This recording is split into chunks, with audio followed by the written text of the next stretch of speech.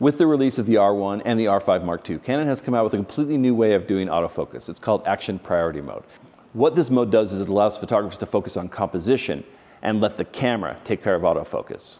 Action priority is really unique mode. It's an AI-enhanced mode that uses an algorithm to track a specific athlete in a specific sport.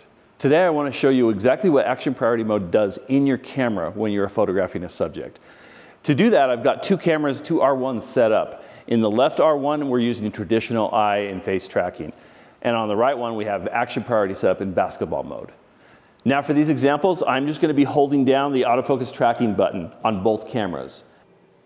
So we're really testing the camera out here because we're using our twins, Sydney and Ellie, to be the models for the basketball action.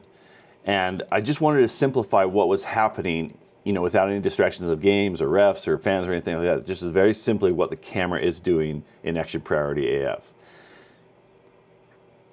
And here it is in slow-mo, and you can really see what's happening. On the right, the camera that's running action priority is going to make the switch on autofocus once possession changes. You can see it right here.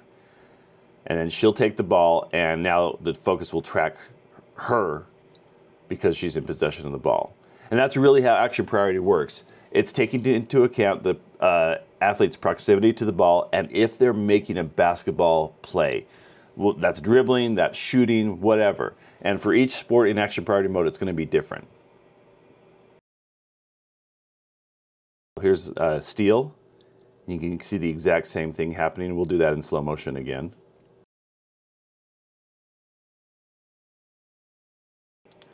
Now the twins wanted me to mention something here. They played volleyball in high school, not basketball. And I told them, I think it's pretty clear. So here's just a quick shot of them passing the ball back and forth so you can see how it's just trying to keep up with who has possession of the ball on action priority autofocus. And it does a pretty good job. It's not perfect, especially for as quick as the ball is being passed.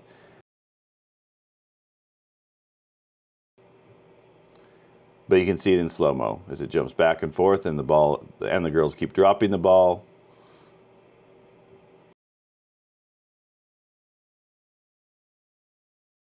And that's basically how action priority autofocus works. So one of the tips I have for working with action priority mode is this. If the camera is focused on the wrong subject, the best thing to do is actually just to release your focus and then reacquire. Generally speaking, the camera will pick the right subject when you reacquire the focus. I really do think that action priority mode is one of the best new features of the R5 Mark II and the R1. The problem is, most people haven't even tried it out. It's a really great feature, and I think it will help a lot of photographers.